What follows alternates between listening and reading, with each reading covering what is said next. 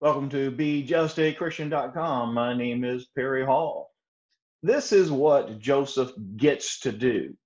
That sounds more pleasing than this is what Joseph is commanded to do.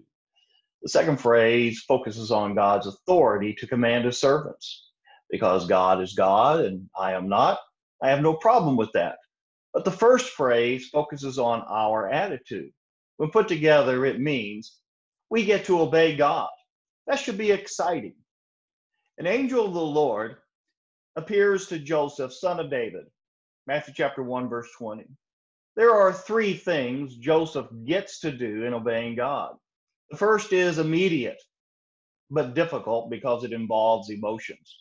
Emotions are hard to control. Don't be afraid, Matthew 1, verse 20. Being told not to be afraid is like being told, don't look behind you. You're going to look behind you and you're probably going to be afraid. The second thing is don't be afraid to take Mary as your wife. This takes courage because he must go against social norms. He is marrying a woman who is carrying a baby not his own. Now, how many people do you think will believe him and Mary when they tell the real story? The third thing that Joseph gets to do, name him Jesus because he will save his people from their sins. Emmanuel means, which is another name for this child, God with us. And Jesus means Savior. The only way we can be saved is if God is with us. Obeying commands from God is not all Joseph gets to do.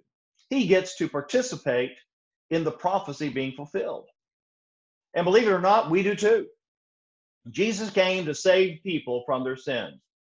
While Jesus saves us, we become part of Jesus' history, and Jesus becomes our whole eternity. If you'd like to learn more about the one whose name means Savior, please contact me at bejustachristian@gmail.com.